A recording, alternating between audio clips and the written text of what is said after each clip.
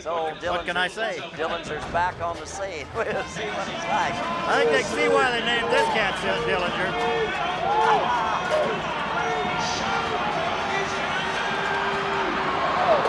Lane was stepped on the right hip right here. We may need a little bit of help. Not a solid step, but those bulls are big and heavy.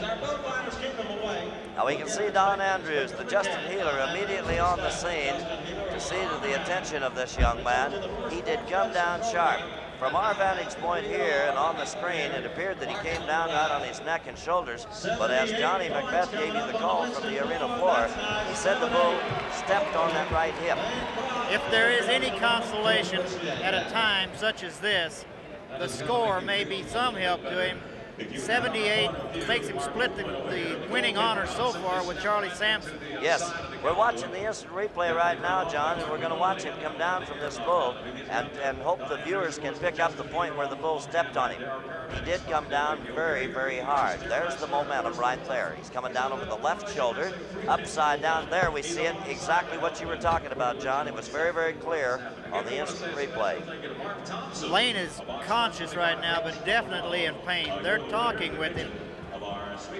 He can converse with them to help the Justin healer determine the extent of the injury. I think they're going to try to help him get up right now. This is all part of the seasoning of a pro cowboy. These things hurt. It takes a great deal of intestinal fortitude to get up, condition your mind though your body hurts something terrible, and come back and do it again. That's what makes a champion. Yes, it does. Yes, it does. And again, we see a standing ovation starting to develop here by the audience as this young man gets up and walks out into his own power. He's trying to shake it off.